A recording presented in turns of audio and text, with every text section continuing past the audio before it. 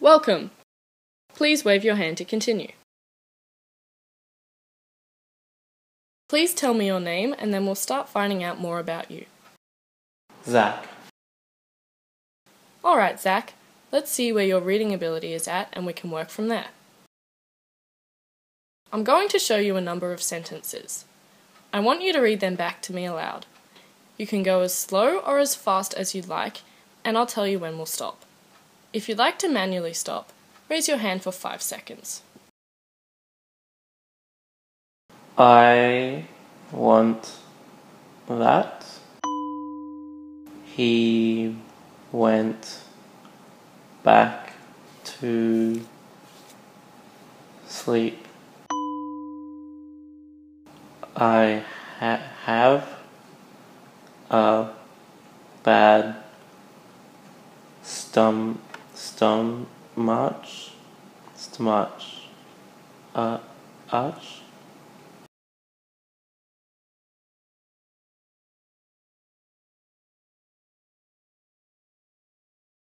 You've chosen to end the activity. We'll use this graph to track your progress. Each week I'll give you a similar test to the one you just took, and over time we'll see how you're progressing. Eventually, using this graph, you'll be able to see how far you've come. I've determined that you're currently sitting at level 1 in terms of literacy. Going forward, I've catered some activities for you to help you raise that level. Your activities are split up into 2 categories. The first option is reading and the second is writing. For now, we're going to stick to the reading tasks. Here are the available reading tasks. While it may not always be possible for you to practice daily, we recommend that you do practice as often as possible in order to see progress in your reading ability. The first reading task is read a passage. In this mode, I'll give you a passage from a book, short story, or poem to read. I'll base this passage on what your current reading ability is, and it should be challenging enough to help you improve. The second reading task is sentence reading.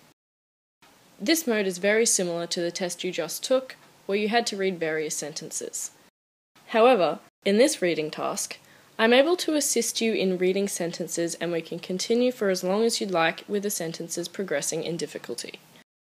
For now, let's stick to read a passage.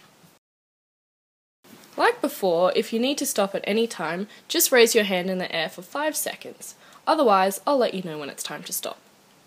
In read a passage, I'll assist you when I think you're having trouble. Additionally, if you want help with any specific words, clench your hand together in a fist and then open it back up. This will let me know to inform you more about a certain word. If you're ready to start, give me a thumbs up. Alright, let's start. Today's passage is a poem titled One Broken Knife. It was written by Carmen Lee Keats. There's a rightness in using one knife. You've indicated that you need help with your current word. That word is knife. It seems like in particular you've been having trouble with the silent K at the beginning of the word. Try it again, remembering that you don't need to make the K sound at the beginning of the word. Knife for everything. To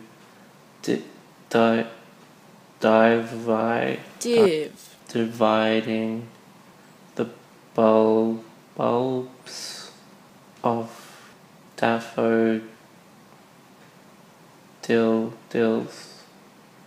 Let's just repeat that part so we know we're improving. Like the spirit. I think we'll stop there for now. You did quite well with your first reading task. The next time you return, we'll be able to repeat today's passage and I'll give you a new passage. As you continue to improve your reading ability, you'll be able to move forward onto writing tasks. In these tasks, you'll be asked to copy given pieces of text, fill out forms, and put together sentences yourself. However, I don't recommend you approach these tasks just yet as they're slightly outside of your literacy level. I think we've practiced enough for today. Of course, if you'd like to keep on reading, feel free to choose an activity and we'll continue. To indicate which activity you'd like to select, raise the corresponding amount of fingers to each activity. If you'd like to quit, raise your hand for 5 seconds.